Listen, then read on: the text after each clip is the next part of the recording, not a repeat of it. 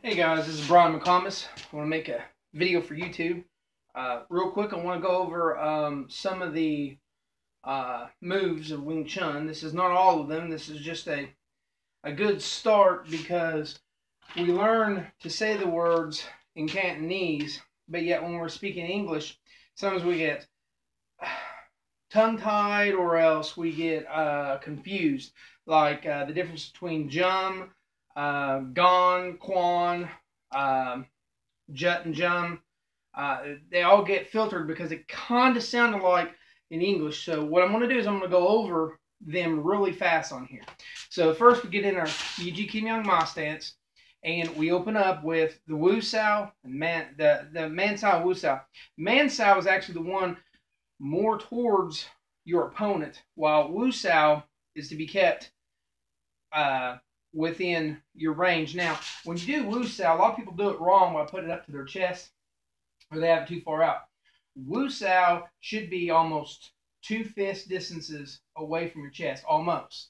All right, I would never have it too close. Don't have it don't have it to here to where I always heard don't have it to where you could look down and stick your tongue out and touch your finger. Okay, so in other words, this is about perfect.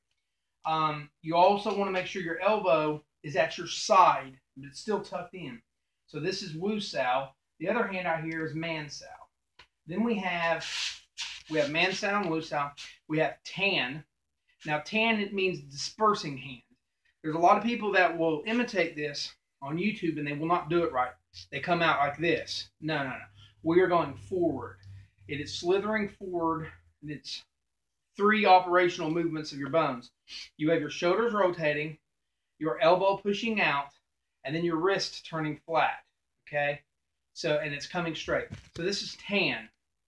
Then we have Fook. Fook is when you are blocking and you lay and bridge over someone's hand. Now all these are verbs. Tan, we got Fook. A lot of people do Fook here. You should always keep it completely limp. Fook should be limp, and because it's limp, it should be hanging down. I see a lot of styles that are here, and they're real rigid. You can't be tense and feel the guy. You've got to literally relax so that when he moves, you strike and punch. So you have Tan, you have Fook, we have Man Sao, Wu Sao. When you pack or pop, you are basically doing a Man Sao, but you're pushing to the side a little bit. You never go past your shoulders. You never do this, and you see it all the time on YouTube. You are coming forward and then smacking, but you want to smack and come back to the middle. It doesn't matter how hard they hit. You are smacking and you move, and you can add the shift with it. So this is the pack. I did Fook Tan. We got Bong. Bong is always to be done with, now Bong is not the other hand. This is just the Wu Sao hand.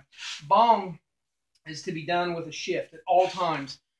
There's a such thing as a wrong Bong, which if somebody is throwing their right at me, I should be blocking and turning so that their arm comes by me. I don't know if the camera flips it, but their body should be facing this way, their hand going by as I bong. A wrong bong is if they throw that same right and I come in and now their body's facing me. In other words, I'm on the inside of them. Here, I'm on the outside. So there's bong, but a wrong bong is when you do it on the wrong hand. So if you do a wrong bong, you got to recover really quick. So this is bong, but when you do bong, you always have Wu Sao. Every movement you do, your other hand must be Wu Sao, okay? It doesn't matter what it is. This is Bu. Now, a Bu strike is where you're popping your elbow out and you're coming at a diagonal point, but you keep your wrist cocked. And it's what you see a lot in snake kung fu. This is the Bu. We have the regular punch. When you do the punch, and you're going to get in a circular motion. If I was standing on this side looking here, it'd be clockwise. In other words, this comes down, this fires. This comes down, this fires. Comes down, fires. So even though it's making a straight line, it's slightly making a rotation. It's clockwise if I'm standing over here or looking this way. When I'm doing a stomach punch, I go reverse to do the stomach punch. In other words, I do not do this. Okay, this is the same rotation, even though it's a straight line. No, you go reverse, and then you come back. If I'm going high, I'm doing one way. Going low, I switch. That's the regular punch. You got gone is anytime you're blocking, you shift, and yet you can do a gone one-handed. And as I said, the other hand always needs to either be striking or in Wusao. So it can be something like this, it can be something like this, or it can be double gone. Now, Quan is where you do a bong and a tan. Quan. Not to be confused with gone. Totally different movements, totally different body sequence. So that's gone and Quan. Another one, really hard one, is gum. Now, gum is not to be confused with jump. Gum is when you are pushing down. And it can be even from here, kind of pushing down. Okay? Remember, Wing Chun, these are verbs. So gum can be, you're up here and you push down. That could be gum. Still want to utilize your back muscles, not your shoulders. And you want to utilize your wrist and elbows. And this is gum. Jum and jut and gum get very confused sometimes because you understand English. In English, it sounds a lot. So within jut, it's where you've touched and you're pulling back. You never want to have your elbows go beyond your sideline. So this is jut. Jum, sinking hand. Not to be confused with a dropping motion of gum. So this is gum. Anytime you are putting down, in other words, I touch a guy's hand, I'm putting down his gum. Jut is where I've touched him, pulling back. An easy way to remember this is jut, bring it to your gut. Okay? You're not really bringing it to your gut, but you think of your elbow, bring it to your gut. Now, jum is where I've touched, and maybe he's not hit as hard or he's quit, and I sink. A movement where, like in Chi Sao, when you're moving and they've touched, and you sink, it's a very small motion. Okay, so we got gum, jut, and then we got jum. What else is there? We got bong. We did the punch. We did bu. There's a few others, but I don't really want to go over all them. Those are the basic ones. Those are like you're always going to use tan, pak. You're going to use fook a lot. You're going to use bong a lot. Your punches should be the main thing coming out of you. One way you can tell who's really good at Wing Chun is if they're always in the defensive.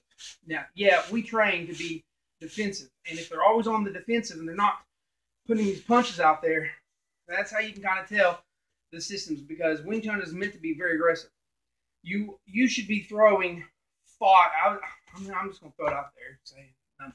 You should be throwing 5 punches for every maybe pak you do or bong you do. The reason why is because as you throw a punch, someone hits you, it turns into a bong. Or you throw a punch, someone's coming, it turns into a tan. So you're always thinking of a punch. And if you see that coming at the last second and that punch is coming right in your face, you pop. In other words, the pak, you don't ever see a punch coming and then you think, I'm going to tan, I'm going to bomb. Oh, here comes the punch, I'm going to pop. No, you are already firing your fist out there as a weapon. And you already see their weapon coming at you. And as you touch, that's when you tan. As you touch, that's when you bomb. As you touch, that's when you're coming up and you're coming to punch. And maybe it turns into a gon or a quan. So anyways, you got gum, like chewing gum, pushing down. It can be even from here, pushing down. You've got jut to your gut. You're here. Your jut. Okay? Jut. Now coming in.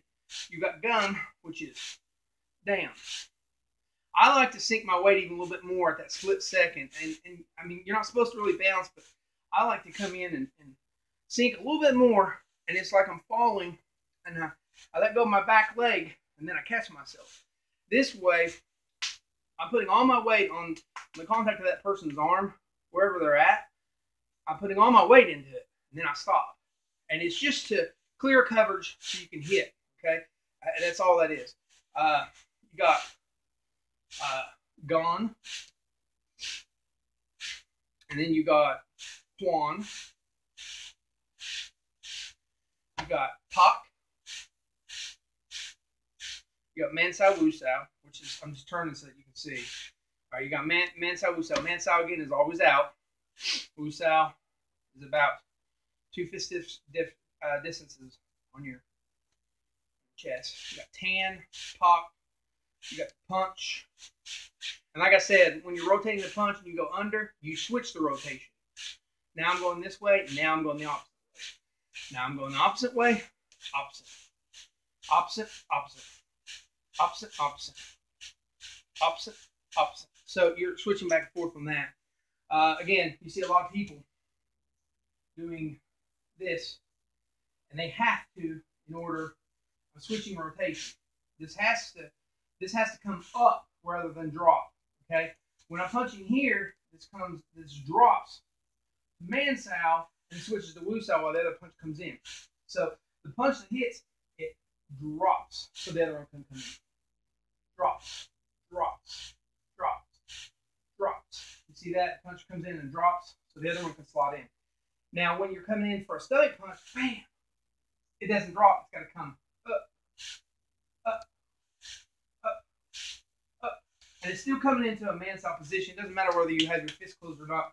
When you punch and you come up, this is already Mansau. I just don't have my hands open. So again, it's verbs.